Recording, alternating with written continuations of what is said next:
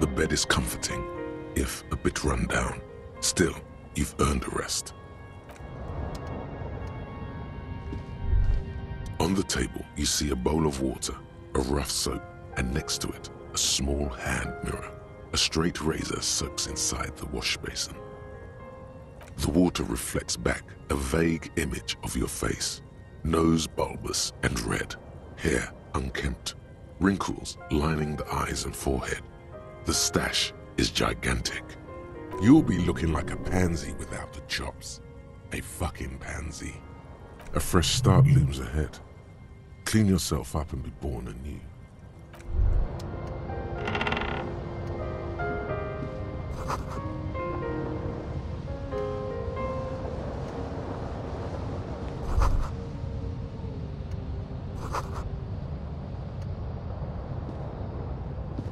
As you look at the floorboards in this corner of the shack, it's clear one of them isn't quite level with the others. The edge of a floorboard next to it looks scratched. Hollow space underneath the floorboards is dark and damp. You can barely make out the mixture of sand and sawdust below. Nothing particular catches your eye. Looks like more reeds.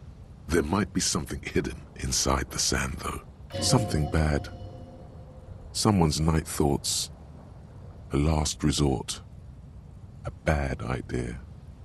You stick your hand in and start combing through the sand. Dry, not like outside. Fine dust. And then, something hard wrapped in paper. A small cylindrical object. You pull it out. A bullet. A 9mm bullet, to be exact. Fit for all muzzle loaders of that caliber. The floorboard isn't interested. Maybe the washerwoman is. You have enough to confront her with. Holding the bullet, you get the feeling this isn't ammunition against you. It's for herself.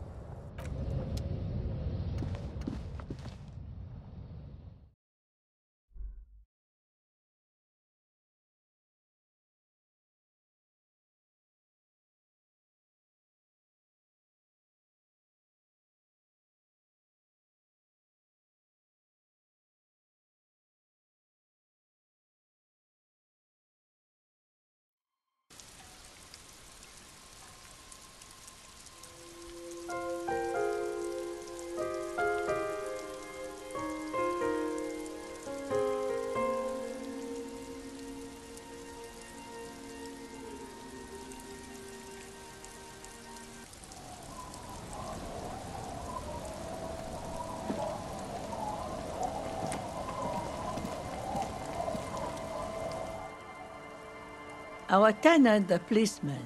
I hope the waves don't keep you up at night. What can I help you with? Damn that girl. And without anger, a long and harsh life has taught her not to buckle under pressure. A bullet? You didn't put it there, did you? She did. Gone and hid things in there? She's usually a good tenant, and not a stupid one either. Yes, I let my room to that Ruby girl. As I've done before when she's been in trouble or just looking for solitude. I've made it clear, we welcome all kinds of people here. She came last Friday, left on Monday in a hurry. What has she gotten herself into, that girl? She seems genuinely worried about her previous tenant. She's seen her hiding out from trouble before, but this seems different. That's for the police to find out. Right then, please answer each question to the best of your ability. I'm sure we have a few. Yes, early with the dogs, around 8 o'clock, I think. I cleaned it, like I always do. No. The truth, sire. She's good company. Knows how to talk to an old woman. At my age, you don't get a lot of quality conversation. So I really appreciate that about her. Did she talk to you much during her last stay? No, she was mostly silent this time, kept to herself. She tried not to let it show, but I could tell she hadn't come to fish. Usually she likes to cast a few lines, but this time she mostly stayed in her room. How would I know? She's a gruff one, but not violent. She doesn't go around toting a gun. You could ask her about your hunch, that it was a desperate measure. See if she thinks Ruby fits the bill. Do tell. Exit from what? The lieutenant stops writing for a moment. He looks at you, then at the old woman. No, she's a fighter. Not a quitter, like you sometimes get, son. She really believes that. Not that I know of, though she was into nice music. She once showed me a few mixtape millions she'd made. Although I guess she was pretty handy with the mechanical and technical stuff. Even fixed the heater in the shack. You should be thankful for that. She may simply have kept the equipment elsewhere. I don't know. Further up the coast, she tried to leave quietly, but the hinges on that door screeched like a cat in heat. Woke me up. I heard her rushing in those heavy boots, heading up north. It's a peninsula. She might be trapped. You'll never find her, you know. She knows the coast like the back of her hand. You only just arrived. I wouldn't worry about that, man. We are persistent. Are you sure you would rather stay here? Get a nice cozy fire going in the heater? Seems like a better idea to me. No, you can do it. You still have plenty of juice in you before you drop. Behind the cinder block houses, old pre-war ruins rise to the sky like dark palaces. The wind calls. What more do you want? Yes, one thing, officer. If you do find her, please go easy on her. She really means it. It's an honest plea. She's a good girl. Whatever she's gotten herself mixed up in. Rigorous self-critique. Here it is. Hard facts from the man you are. You once jerked off in the locker room and were caught. You held a young woman by the arm and kept her in your apartment for 20 minutes against her will. That's right. These are not flights of fancy. These are real deeds, Harry, emerging from the darkness of your past. You tried shooting a fleeing suspect in the foot, but hit him in the pelvis, crippling him for life.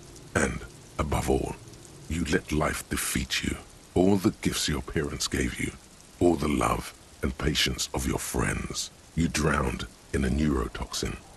You let misery win, and it will keep on winning till you die, or overcome it.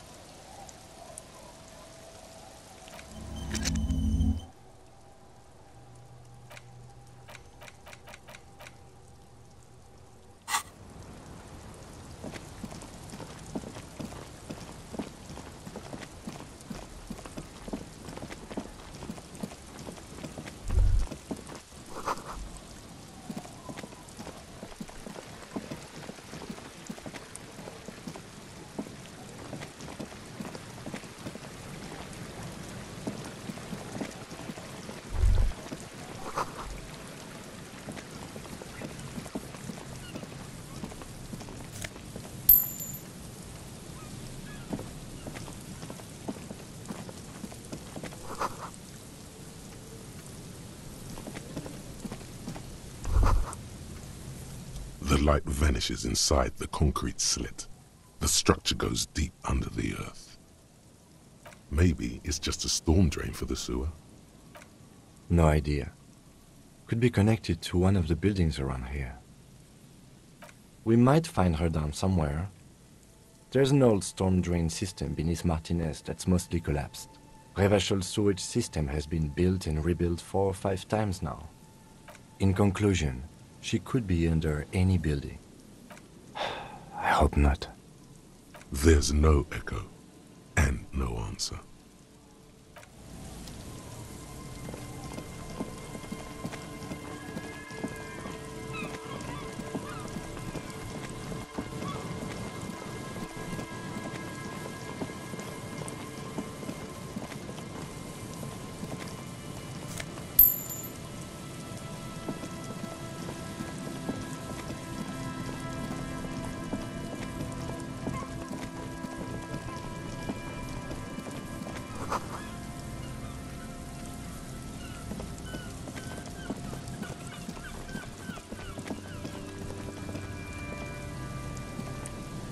You see a once bright mural towering above you.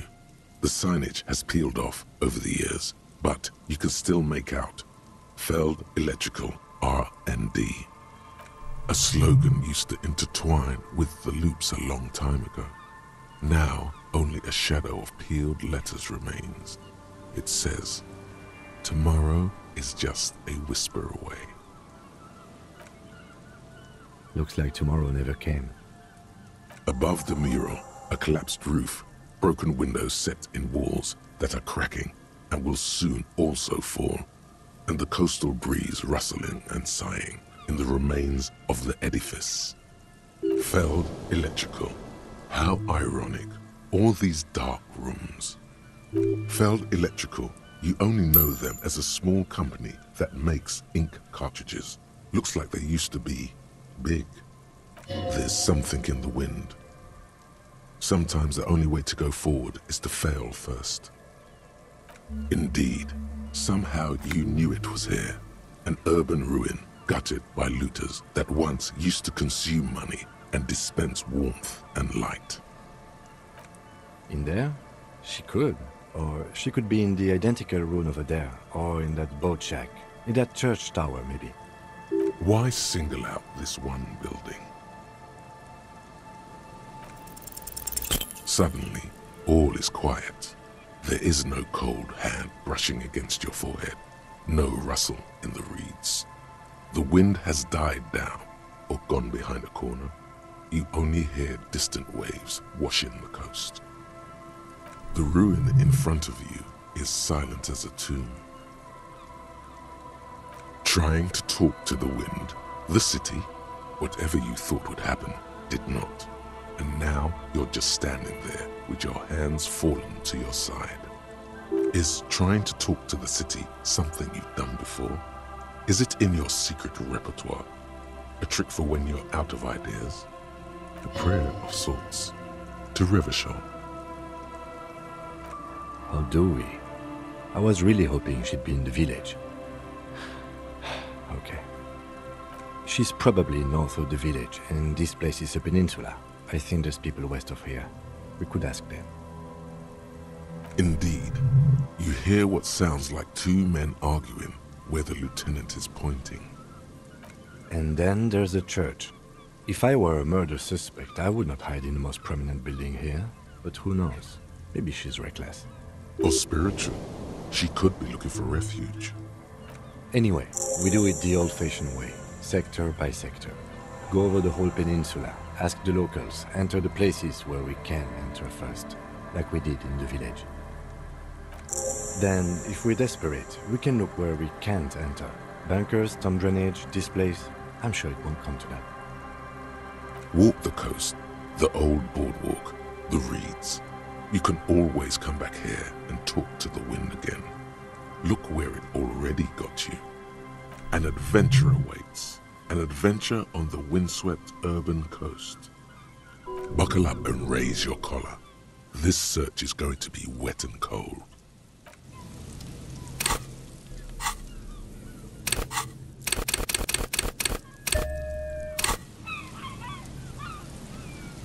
The once bright mural towers above you, saying, a breeze, like a quiet sigh, moves over you. The cool air breaks across your body. It brings the salt of the sea into your lungs. Go to the children of the big sea. The wind rushes away, leaving you where you were, on the rotting boards of the felled building. Officer, are you okay? It looked like we lost you for a second.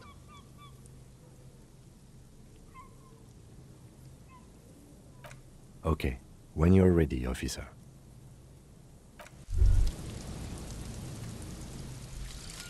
Guillaume Le Million. Bad news. Guillaume Le Million did not become a cop. In '38, he went on a tour to the Sinyao province in Safre, where he died of autoerotic asphyxiation. His body was found hanging from a decorative dragon tree in his junior suite amid drug paraphernalia, unwholesome objects, and the Sylvia Trainer single, Wonderland, skipping in the background.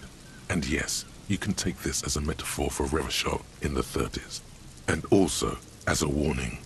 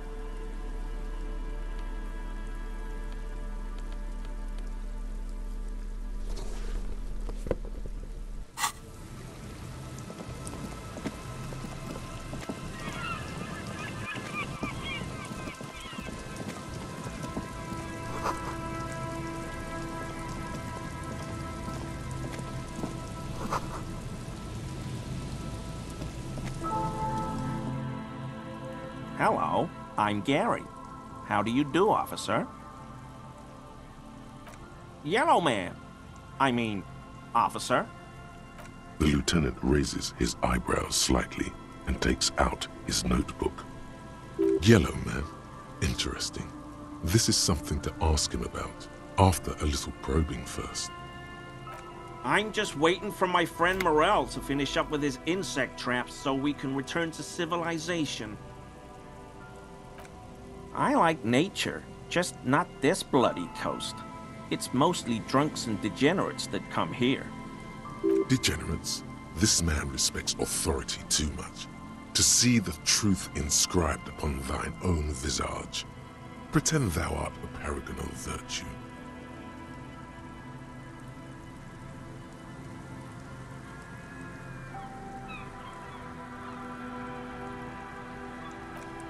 I've been tempted on occasion, but someone has to stay strong for Revachol. He pronounces Revachol with a hard K, unlike other people. Serious question time. This man is no innocent. No one is. I like to pronounce it the hard way, the old way, the Vespertine way. It's a secret rite. A very fringe nationalist handshake, probably. But still, he's definitely one of us. Longs for the old days, the old ways. He's likely to know how to turn back time. Ask him. Oh, so that's what the RCM in Martinez is about. Great. Great to hear someone's finally taking care of that. So you do know something about it? No. Nothing. He was some kind of mercenary.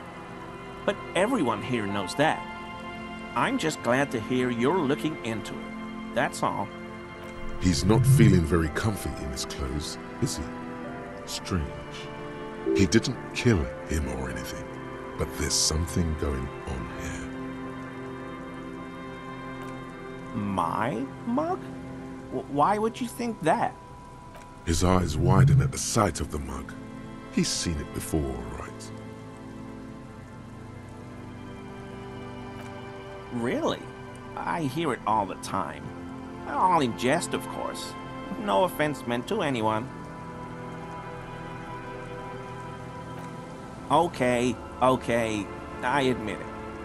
I threw the mug away in the trash container behind the hostel. I know I shouldn't have, and I am very sorry, officer. You're not going to find me, are you? Whew. Thank you. You won't regret this. I won't use another man's property to dump my garbage ever again. I don't know what got into me, really. Work has been stressful lately. Damn Koiko's price dumping us out of competition. What did you do, Gary? Nothing. Just answering some questions. Helping out the law.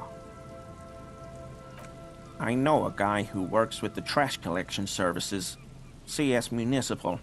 He gave me a master key for the trash containers of Martinez. So I can use the Whirling's trash compactor to store my own stuff. Garbage disposal is expensive as hell. The damn Bohemians run it like a mob. I'm sorry, okay? I thought I could cut costs. I shouldn't have. I shouldn't have disgraced myself. Disgraced? No need for the histrionic, sir. It was, after all, just a trash container. He studies his reaction. Gary doesn't answer.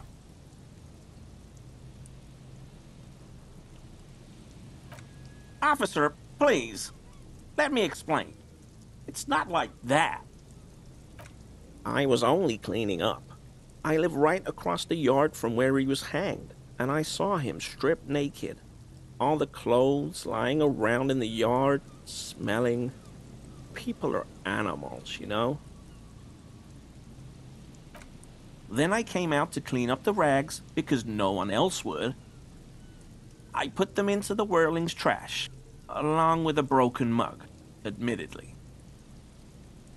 Okay, I was coming to throw the mug away, and, well, I threw the mug there and the clothes too. Right. It was just civic duty. Exactly. That's exactly what it was. Civic duty. As he shifts uncomfortably, a series of clicks, like the clinking of glass beads against one another as they roll across a hardwood floor. You've heard this sound before. But where? What sound? Really? There's lots of weird stuff out here in the reeds, though. Insects, trash. Could be the wind shifting some garbage nearby. Every day, the wind shifts the reeds and whatever was left in them. Tambourines and condom wrappers, plastic and glass bottles. The smell of decay. Armor? No. I mean, yes. Of course. I know he was wearing armor, but I don't know anything about it. An infant could see he's not telling the truth, but he's too scared to admit more wrongdoing. There's something going on here. You should observe him more closely after this topic is concluded. I hope I could help your investigation, in my small way. Don't be so relieved yet, Gary. This bad cop may have been in your apartment, admiring your mug collection. Perhaps a little intimidation? No. I help Morel with research sometimes, and I've learned some things along the way. But I don't usually go in for picnics like this on my own. What does he do then? This feels like a good opportunity to dominate him. Oh, this and that. Sometimes. See? He's being evasive. Shake him up. Show him who's boss. I just didn't want to bore you with unnecessary detail, officer. I work as a special courier. You know, urgent deliveries, overnight deliveries, deliveries to out-of-the-way locations. Oh, I don't know the contents, officer. Part of my job is discretion. He's trying too hard to seem untroubled by your question. The rigidity in his posture gives him away. No, that's far too dangerous. Besides, dealing drugs isn't for people like me and you, officer. No, nothing like that. I leave that to companies with hundreds of years of tradition in arms manufacturing. No need for an amateur like me cutting in. What do I look like? A pansy? Besides, that kind of cavorting goes against the community values that would strengthen our city. Okay, fine. You got me. I'm a special topping pie delivery courier. You heard me. I deliver topping pies. It's temporary. I'm looking for another job. Not many jobs for good men out there these days. They're wheat-free and vegan and huge. That's basically it. I'm a pie delivery man. How about we change the subject? Yum. Did someone say topping pie? Sure. If you want, I could get you one for free if we ever meet in the city, officer. Wheat-free. Just ask me later.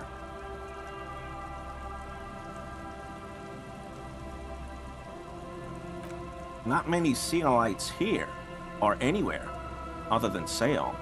I meant no offense, truly. Oh, yes, of course he is. I was just speaking about his connections.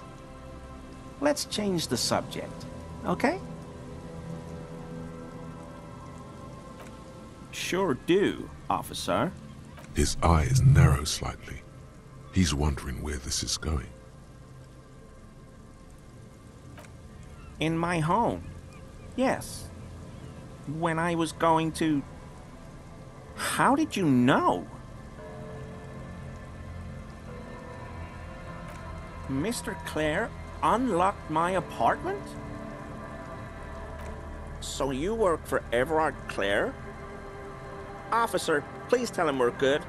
No, tell him I'll make it up to him. What have I done? He'll send the muscle after me. As he lowers his tone, he hunches his back.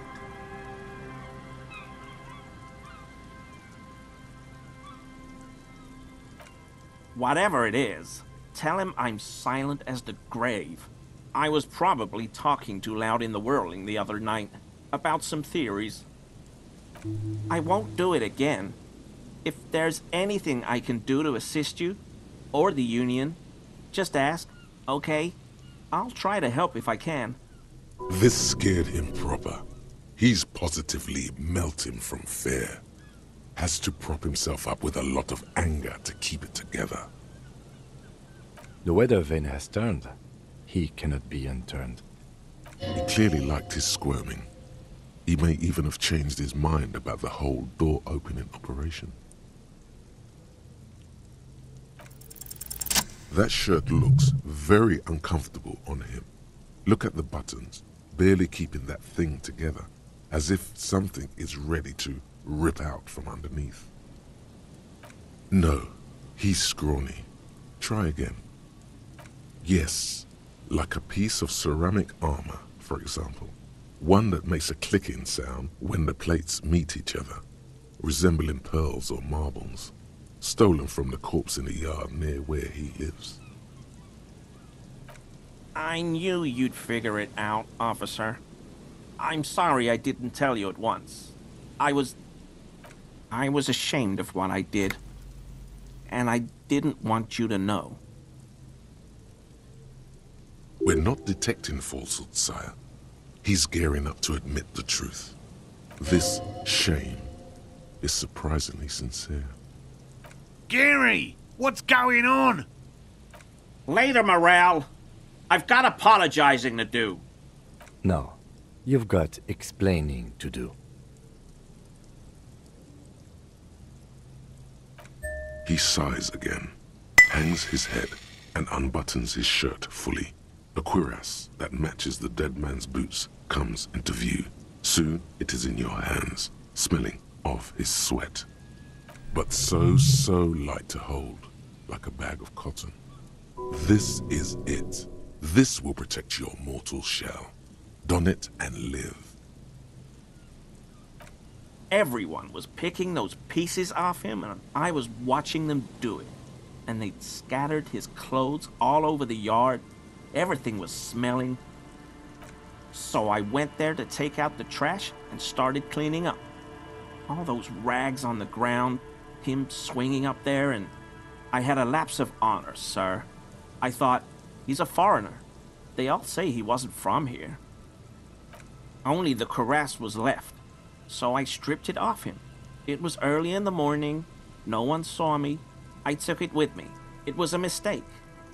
Had I known it'd give you guys trouble, I wouldn't have... Fuck. We're detecting sincere contrition here, sire. He's not trying to flatter anyone. It's okay. It was a loose end, and you are tying it up now. I'm so fucking sorry I called you Yellow Man. Sealite officers commanded the suzerain's navy. Most of them sided with the king when... It's difficult to say what the lieutenant thinks of this historic apology. His face does not belie emotions. Because I was weak.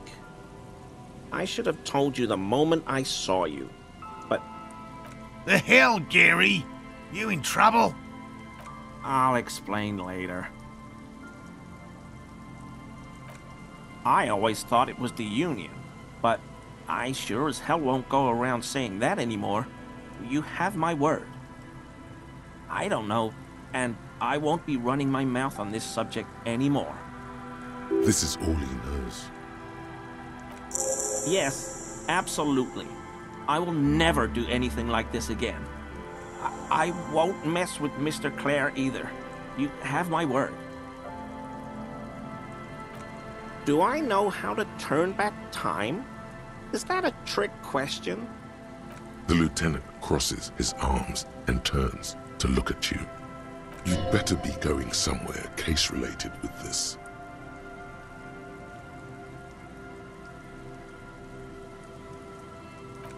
Phew.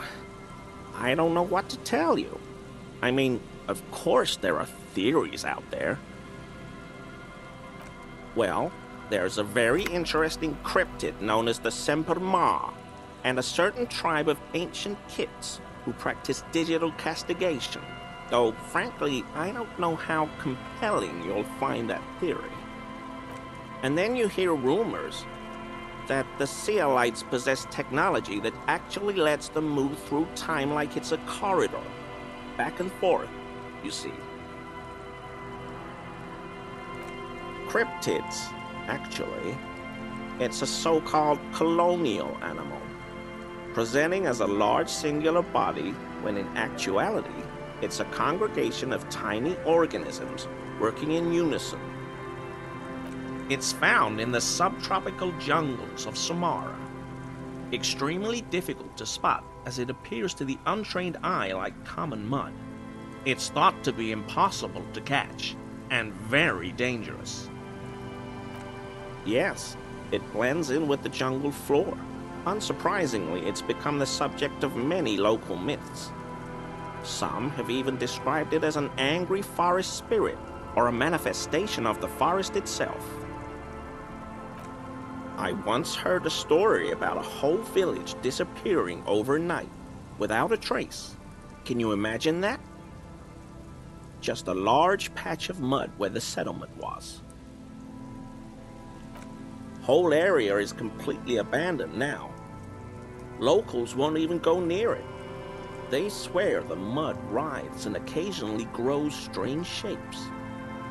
Jungles, villages, mud. He better not be wasting your time. I'm getting there, officer. You see, the Semper Ma has also evolved a curious defensive mechanism. When threatened, it has the ability to revert back to an earlier stage in its own life cycle. It may even be able to do this continually, ad infinitum.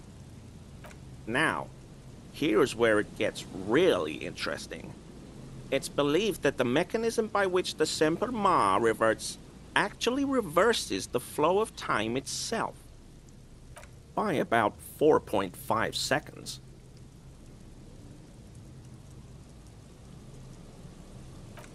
Well, you see, the fascinating thing about it is that this temporal reversion is said to extend to anything touching the Semper Ma at the moment of reversal.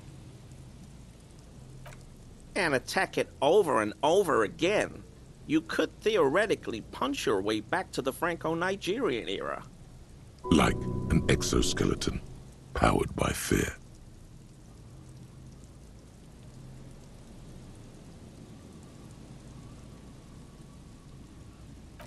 Assuming you survive the encounter, but that's way down the line, of course. It's true that every expedition up to now has failed, and that several have vanished without a trace. But the potential is there, officer. It just can't be denied. Oh yes, it can. Easily. And personally, it seems easier than accessing deep secret SEAL-like technology and more civilized than digital castigation. But to each his own. Well, how else did they get so far ahead of everyone in the tech race?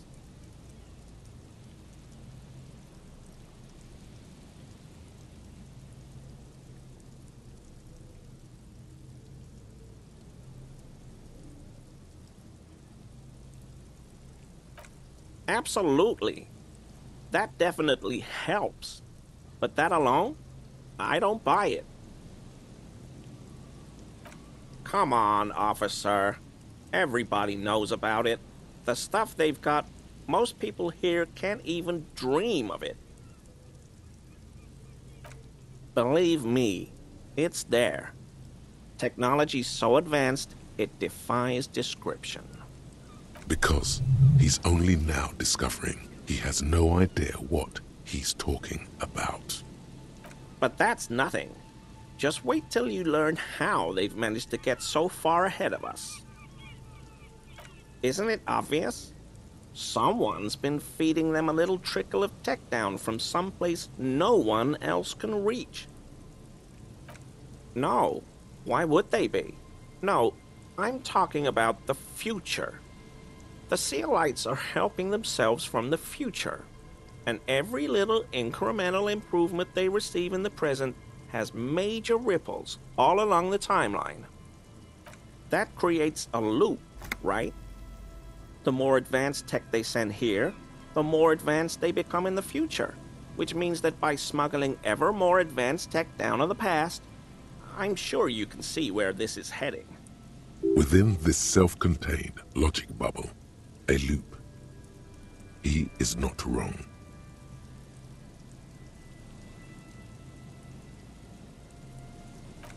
Now that is a paradox. A statement seemingly contradictory or opposed to common sense, and yet perhaps true, or perhaps not. I don't know, officer. I think future Revocol might also have a few aces up its own sleeve. The people are starting to wake up, you see. God, I hope he meant it sarcastically. If not, I don't really see how he can continue being a police detective. Though I suppose this still doesn't help you manipulate time personally. Perhaps you should consider digital castigation. Well, essentially it's a grief ritual practiced by certain ancient Seminese tribes. Traditionally, after the death of a village leader, the bereaved are supposed to cut off a segment of their own fingers. What makes it really disturbing is the fact that they bite off bits of their children's fingers too. Even babies. Imagine that. Please note, tales of digital mutilation are a common trope of racist pseudo-histories, completely unsubstantiated by the archaeological record. I'm getting there. See, the practice is derived from Semini's finger counting. Each segment of the finger represents 1 hour, so they count up to 12 with one hand, disregarding the thumb, of course. By removing one segment from their fingers, they remove the corresponding hour from their life. That's what they believe, anyway. No. There's a discrepancy between how these Seminese tribes count and how they tell time. As I explained, they count up to 12 on their fingers, but they divide the day into 15 parts. But that's a whole other discussion. One you absolutely don't have time for. Let's be done with this idiocy.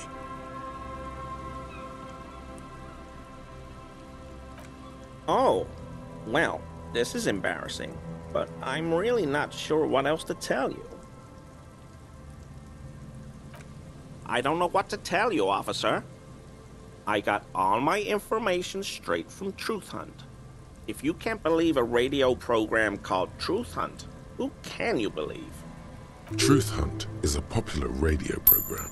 Each week, its two eccentric hosts explore a variety of topics, from cryptids and conspiracy theories to ethnic warfare and the historical man from Yelmdal, a radio counterpart to the Guardian fringe science magazine, Paradox B. This guy has proved to be a dead end. A dissatisfied growl in your abdomen. But the hard endure, and the true kingsman keeps searching. Violence, Bruder. The night is darkest before the dawn.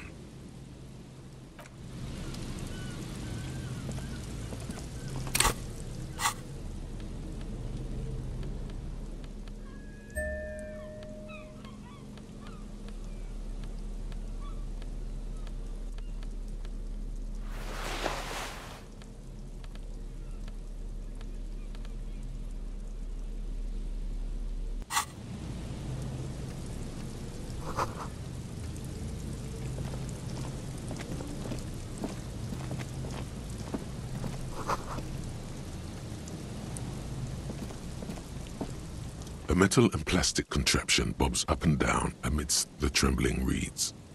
At first, it just looks like trash, but if you look closer... That, over there, must be the boy Klaas you told us about. The one she hid her passport in. We should take a look. Ooh, hidden things, secrets, lies. You lift the boy out of the water without much effort. It's not tied to anything. The cords dangling from the bottom appear to have been cut. The number 11 has been written on the yellow plastic. It hasn't been in the water for very long, but it's already discolored and slimy with silt. A latch holds it close, but only just barely. The brittle metal of the latch has cracked. Simple construction. Very unsafe. There's something in there, splashing around.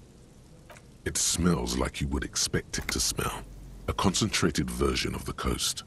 Salt, industrial slop and decay. A shot glass's worth of seawater pours out.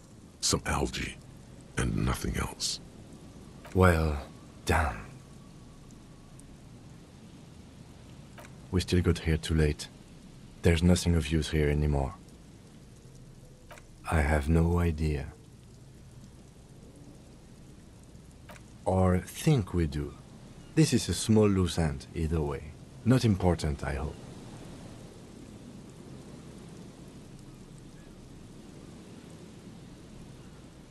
Might have been Klaasje, might have been the people after her, might have been a local drunk. We should go. You could ask the miss what she thinks. Later, if you have the time. Though you doubt she'll tell you much at this point.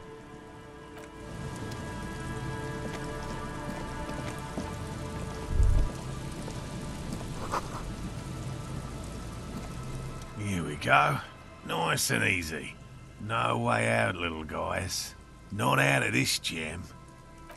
There's a cylinder on the ground in which the man is arranging some netting.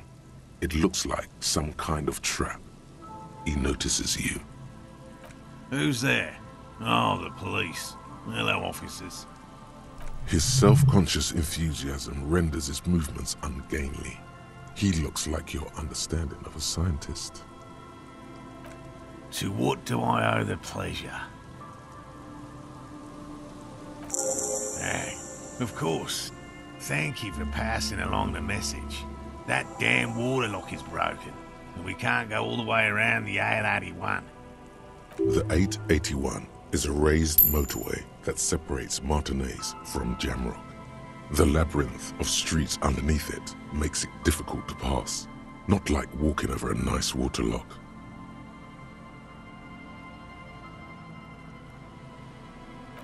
You broke the water lock with a motor carriage? There was a billboard in the canal. Not a vehicle. It said Samaran Butter.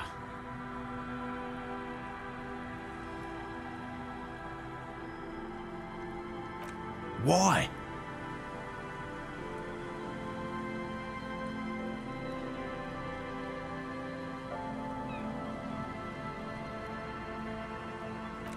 Insane.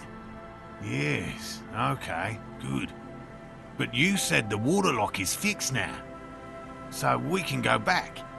Did he say we can go back now? Yes, Gary, we can go soon. If you see Lena, tell her I won't be long.